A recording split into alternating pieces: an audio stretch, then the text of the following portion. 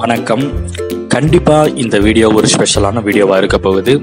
ஏன் அப்படின்னு கேட்டிங்கன்னா, ஜெயராஜ் மற்றும் ஃபினிக்ஸ் அவர்களுடைய வழக்கு இவ்வளோ தூரம் பாசிட்டிவாக மூவ் ஆகியிருக்கு அப்படின்னா அதற்கு காரணம் நீங்கள் ஒவ்வொருத்தரும் தாங்க. எல்லாரும் ஒற்றுமையாக நின்று நீதி வேணும்னு சொல்லி போராடினால மட்டும்தான் இந்த வழக்கு இவ்வளோ தூரம் பாசிட்டிவாக போயிருக்கு. ஸோ உங்கள் எல்லாருக்கும் ஹேட்ஸ் ஆஃப்.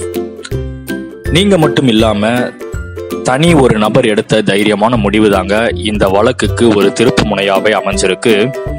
அந்த தனிநபர் யாரு அப்படின்னு பார்த்தீங்கன்னா அதே சாத்தான்குளம் போலீஸ் ஸ்டேஷனை சேர்ந்த பெண் தலைமை காவலராக ஒர்க் பண்ற ரேவதி அவர்கள் தாங்க.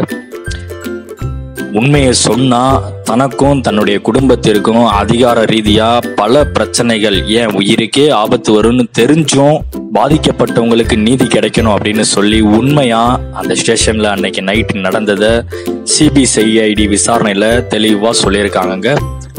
அவங்க சொன்ன அந்த வாக்குமூலம் தான் இந்த கேஸை கொலை வழக்கா டைவர்ட் பண்ணுச்சுங்க. சம்பந்தப்பட்டவங்களும் இன்னைக்கு கைதாகியிருக்காங்க. ஸோ அவங்களுக்கு நன்றி சொல்லணும் அப்படின்னு சோசியல் மீடியாவில் பலர் அவங்களுடைய நம்பர் கிடைக்குமா, அவங்களுடைய அட்ரஸ் கிடைக்குமா அப்படி இப்படின்னு விசாரிச்சுக்கிட்டு இருக்காங்க. அதற்கான ஒரு சின்ன முயற்சி தாங்க இந்த வீடியோ போட்டு குறைஞ்சது 1 மணி நேரத்தில் 5000 லைக்ஸ் பெற்றுச்சுன்னா கண்டிப்பாக அந்த வீடியோ ட்ரெண்டிங் போயிருங்க. ட்ரெண்டிங் போயிட்டாலே தலைமை காவலர் ரேவதி மட்டும் இல்லை, அந்த ஊர் மக்கள் அவங்களுடைய குடும்பம் எல்லாருமே அந்த வீடியோவை பார்க்கக்கூடிய ஒரு சான்ஸ் கிடைக்குங்க. ஸோ நீங்கள் தலைமை காவலர் ரேவதி அவர்களுக்கு அவர்கள் செய்த செயலை எண்ணி பாராட்டணும் அப்படின்னு நீங்கள் ஆசைப்பட்டீங்கன்னா கீழே கமெண்ட்ல உங்களுடைய மனசுல இருக்கிற நன்றிகளையும் பாராட்டுகளையும் தெரிவிக்கலாங்க. அது மட்டும் இல்லாமல் மறக்காம இந்த வீடியோவை லைக் பண்ணுங்க. உங்க ஃப்ரெண்ட்ஸுக்கு ஷேர் பண்ணி அவங்களையும் இந்த வீடியோவை லைக் பண்ண வச்சிங்கன்னா கண்டிப்பாக ட்ரெண்டிங் போயிடும். நம்முடைய நன்றிகளும் பாராட்டுகளும் அந்த சிங்கப்பெண் ரேவதி அவர்களுக்கு போய் சேர்ந்துருங்க.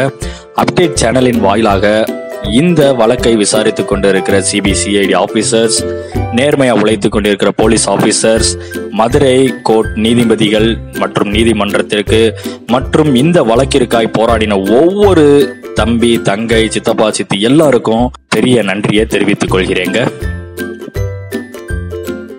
மேலும் இது போன்ற தகவல்களை உடனுக்குடன் தெரிந்து கொள்ள அப்டேட் சேனலை சப்ஸ்கிரைப் பண்ணுங்க. உங்களுடைய வேல்யூபிள் ஃபீட்பேக்கை கமெண்ட்ல தெரியப்படுத்துங்க. நன்றி, வணக்கம்.